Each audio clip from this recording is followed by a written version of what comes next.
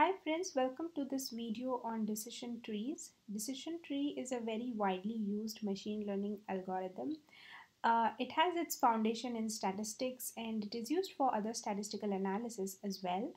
And in this video, we will understand the intuition behind decision trees, and in future videos, we'll get into more detail and we will also look at some code using which decision trees can be implemented. So let's go ahead and look at the intuition behind how decision trees really work. But before that, let's understand what is a decision. Now, in our day-to-day life, we make so many decisions. Some are smaller decisions, maybe about what movie to watch or what food to order or what book to read, and some of them can be big life decisions. The smaller decisions can be taken pretty fast by our brain, whereas the bigger decisions can take maybe days or months. So let's look at one such decision making here. So Ram is a great student who wants to take admission into a master's program in the US. And he got admission into 5 universities and now he has to choose which one to go for. So Ram here has a decision to make. So what does he do then? So he goes ahead and starts collecting data about all these 5 universities, and based on the data he does some analysis based on maybe he has some criteria based on which he will take his decision. So he looks at all those criteria, he compares all his data, and then he arrives at his decision, which is over here in this table. So his selected university is University C, and all the other 4 universities are not selected. So basically, he has classified all 5 universities into 2 categories. One is selected, and the other one is not selected, right? So how does he take this decision? So like I said, he has some criteria, right? So let's say Ram has 2 criteria. One is what is the tuition fees like, and the second one is what is the placement like in the university after somebody graduates, right? So he collects data on these 2 criteria for all 5 universities, and then he creates this flow diagram structure. I guess all of you are familiar with the flow diagram structure, and this is how actually a decision tree looks like. So he first asked the question, how much is the tuition fees, and then based on the answer to that question, he then asks what is the placement percent, and then based on the answer to that question, he takes his final decision. So let's say for University A, the tuition fees was 120K and the placement was 95%. So the first question is whether tuition fee is more than 100K. And the answer in this case is yes, because tuition fee is 120K. So he goes in this direction in the flow chart, because if it is yes, we come here and the box says that no, this particular university cannot be selected because its tuition fee is more than 100K and Ram cannot pay more than 100K. So in this case, he does not even come to this part of his decision tree because the university fails at the very first question itself, and the output is that the university is not selected. Now let's say this is University C now, and in this case the data that he has collected is that tuition fees is 80K and placement is 92%.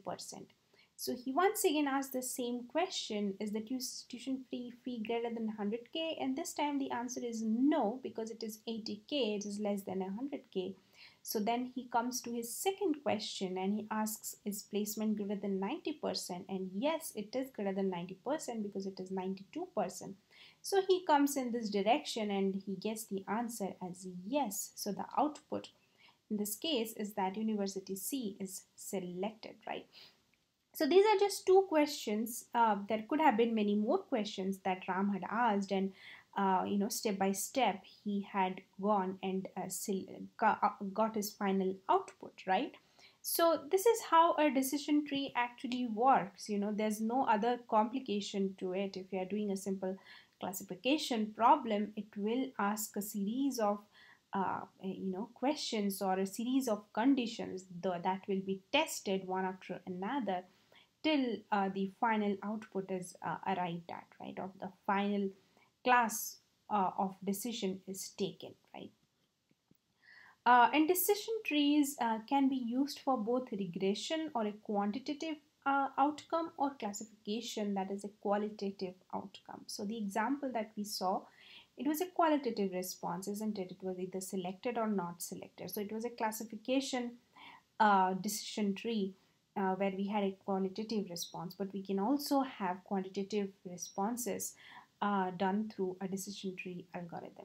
And they're very simple and easy to interpret, right? Because if you look at the decision tree, you can very simply understand how it works one after another, how the criteria are tested, and and we finally come at the output. And it may not be as simple as we saw. There could be many criteria that are tested and make our decision tree quite big and complicated, but that's how it works.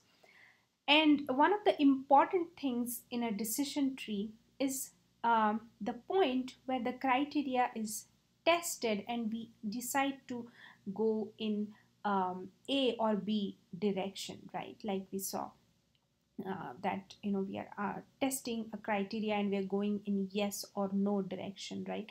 So that's a very important point in a decision tree, and we always want to split in a way such that impurity in result reduces, and we will look at what that means. But I just want to highlight that that point where the split is happening is a very critical point in the decision tree algorithm. So now this is a decision tree example, and I wanted to show you which part of the decision tree means what. So in this decision tree, we actually have three criteria. We have tuition, we have placement, and we also have scholarship. And then finally, we have the results of whether selected or not selected, as yes or no. So the split which I was talking about, that's what is happening over here, this point where we are testing this criteria and we are either moving in no or in yes. So this is where that this tree got split into two parts, and each of those direction leads us to further criteria. So this is again another split that is happening here, right? So this one has actually three splits happening. One is happening here and two more are happening here, right? And then branches are these connectors which are connecting us from this criteria to this criteria, or this criteria to this criteria, right? So these are our branches. And then all these criteria, these are our internal nodes: scholarship, tuition, placement, right? And then the final points where the final decisions are taken, they are the leaves. And all of these terminologies are kind of based on trees like branches and leaves and stuff like that. So they're related to leaves. So but very easy to understand and very intuitive in what do they mean. And they are kind of like trees, and they have leaves and branches simulating trees. So in one of the previous slides, I talked about the impurity in results. So to explain that, let's take the example of classification of emails into spam and non-spam. So whenever we get any email into our inbox, it either ends up in the inbox folder or the main inbox folder, or it goes into our spam folder. So internally there is some algorithm which is looking at the content of the emails, and then it is putting it in the spam folder or our main inbox folder based on that, right? So uh, let's say that we are using the decision tree algorithm to do this kind of a classification, and we have two result sets over here. This is result set number 1 and this is result set number 2, and the green color represents non-spam emails and the blue color represents the spam emails. So let's say our algorithm is testing a number of different criteria, and then at one point it uses a particular criteria to split and create two result sets. And the first example, the first criteria, whatever criteria that is used, it creates a result set that looks like this, right? So there are kind of equal number of non-spam and spam emails in each of the ends of the split.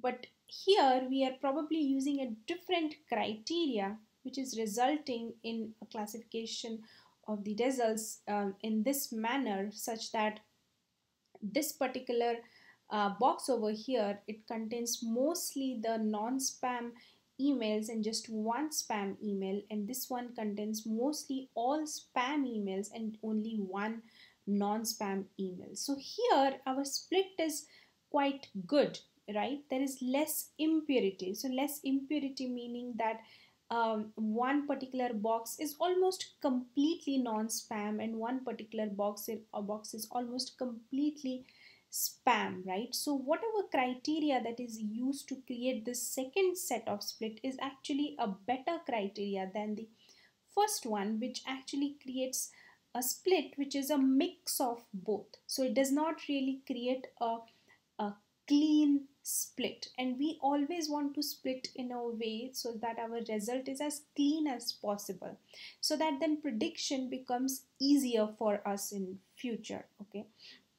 And there are two common ways to know how good our split is. One of them is called a Gini index, and the other one is called cross entropy. And we prefer both of them to have a smaller value, and because the smaller value indicates that the node is of high purity, which means that the classification has happened pretty well in those with the help of those nodes, or the criteria that is represented by that node. Now we will see in the next video how the Gini index and the cross entropy, these values are calculated. But before that, in the next video, we will actually look at an example of a regression decision tree and a classification decision tree, and how they work in a little bit more detail. And then we will look at the formula for Gini index and cross entropy, and how they are calculated with the help of some examples. But in this video, I just wanted to give you guys a little bit of intuition about decision trees. So I hope you were able to understand that. And thank you so much for watching this little video. And I will talk to you again in the next video that will come next week. So thank you so much.